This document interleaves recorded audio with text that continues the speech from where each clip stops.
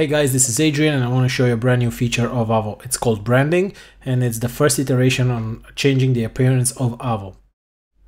So we have new documentation, a new documentation page here. You can check it out, but we'll go through it step by step. So I'll start by going on a Teams page, and this is what you'll probably see in your Avo app. You'll see like the blue branding everywhere, like the links and the buttons and everywhere, but maybe you want to give it a little bit of color. So I'm going to jump into my initializer, and somewhere in your initializer you'll find this new config, or you can copy it from the documentation page. So it's config.branding, and you can change a few things here. So you can let me just comment these out. So we'll start with the colors. So you can change the background now. So you can change it to use an RGB color, and you just have to prepend it a hashbang. So now if I refresh the page, you get this new blue background, or you can just do something else. Yep, perfect. Nah, that doesn't look so good.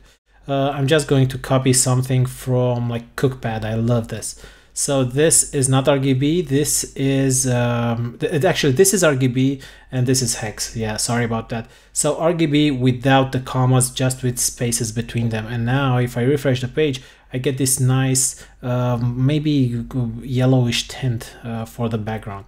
The next things I can customize are the colors, like and we use Tailwind to style Avo. So if you use Tailwind, you are comfortable with their color scheme. So let's go to the Tailwind page and let's say color. I never know how to get to this. So you get to this default color palette. So they have these the default color palette where you can draw inspiration from, or you can build your own. So they have this coding from 50, 100, 200 to up to 900, and those colors change when you change that color code. So use the same color coding for the branding feature. So you can change the 100 color. This will change subtle things like, I don't know what right now, but I'll figure them out and I'll show you. But then we have like 400, 500, and 600. 500 is the main primary color, so this will be the 500. The hover will be 600, and I think the 400 is used for the links or something like that. So basically, when you change these, if you use the color coding from Tailwind or something similar, you can add brand new colors to your app. So I have some right here, and I'm just going to copy them. So if we want to use like a red color scheme, we can do that. And now if I refresh, you'll see everything turned red. So I guess this is the 400, this is the 500, and this is the 600 color. So now you see every link has turned red. The main button has turned red, and I think even the progress bar, it turns red. So and even the select, so everything just looks a little bit different. I'll go and choose maybe green. Maybe this is your color. Okay, and now I refresh. Yep, so everything turned green, and we can even use something like orange.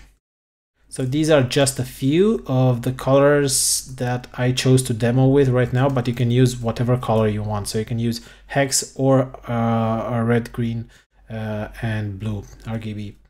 Perfect. Now the next thing you can choose to change are the charts color.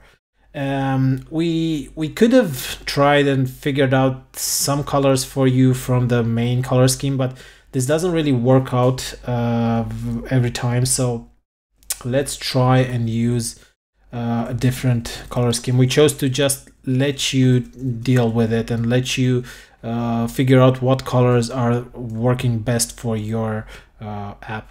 So you see these are some colors. So you have like 1, 2, and 3. You have three types of colors. So this will be the 1, this will be the second, the third, fourth, fifth, and so on. So these values are just passed on to ChartCake, and ChartCake passes them down to Chart.js, which generate these charts. So you can totally customize the look and feel for the charts as well.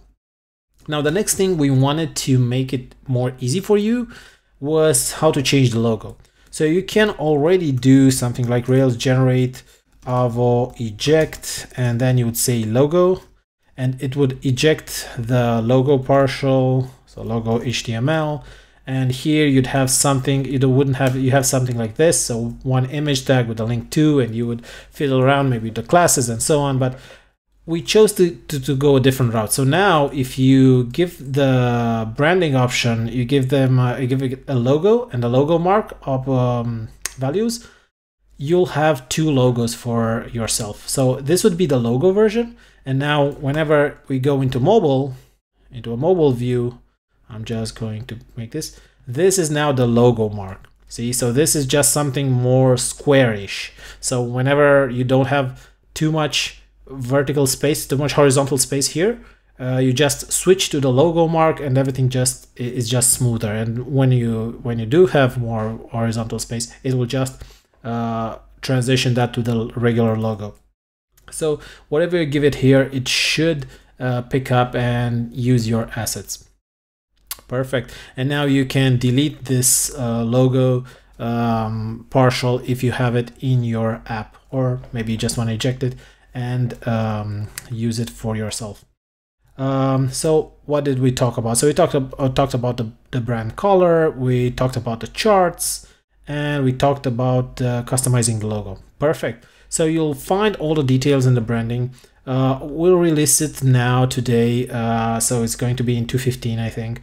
There's one thing to keep in mind. This will be released as beta, so we have some more styling things coming towards you, and this is why this is in beta. So some things might change. So maybe the branding API over here might change a little bit. So, but it's not going to be a very big change. So just be aware of that. So perfect. Thank you so much for being with us. And see you in the next one.